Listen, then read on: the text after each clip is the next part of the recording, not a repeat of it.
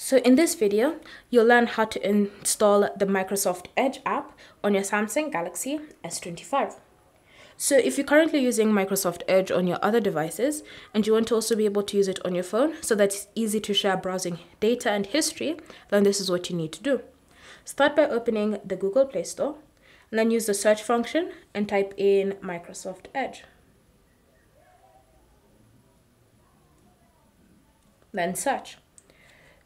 You should see it listed here in the search results by Microsoft Corporation. So you want to tap on it and then you want to select install and wait for the app to be downloaded onto your phone.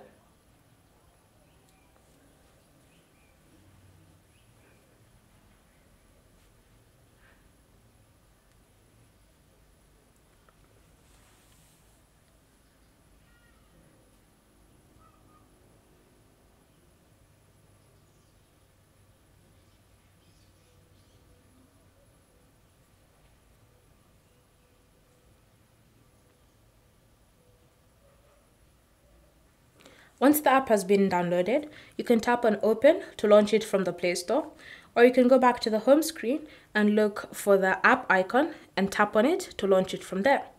Then from here, you need to sign in with your account. You can sign in with your account so that you can easily share between devices all your browsing history and data, and you can start using your Microsoft Edge on your Samsung Galaxy S25. Thank you for watching. If you have any questions or comments, leave them down below and we'll get back to you.